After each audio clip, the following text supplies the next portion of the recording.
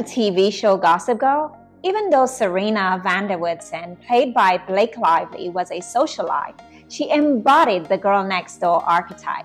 She was the party girl who was friendly with everyone, she didn't like the preppy look, and always wore more casual and laid-back styles compared to Blair. A kind of aspirational girl next door. Now, as I mentioned in earlier videos, we have more than one archetype that is expressed, and Serena also had a twist of the rebel. Hi, I'm Hannah Fitz, and I have developed a unique brand assessment that uses Jungian archetypes to help people and companies build more distinct brands. I consider myself somewhat of a semiologist, always studying symbols, seeking to find meaning and their powerful impact on how we show up in the world and the choices that we make. Brands and even spiritual teachers like Jesus and the Buddha have used symbols as a powerful way to communicate and create strongly bonded communities.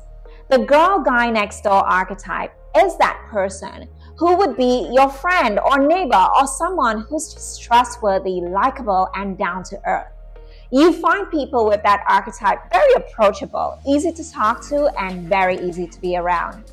This archetype is often used in branding to make a product feel more accessible and relatable to everyday people. One example of a brand that embodies the girl or guy next door archetype is Levi's. Levi's is that brand that has been around for 150 years, and it's all about being down to earth, accessible, and inclusive. The brand's messaging and imagery has always been focused on celebrating individuality, authenticity, and self-expression, which aligns with the guy-girl next door archetype. It emphasizes that their products are for everyone, because equality and being inclusive these are core values of the girl guy next door. Jennifer Aniston has always had that girl next door appeal. Even being a Hollywood actress, she has felt like someone you know, someone you can relate to.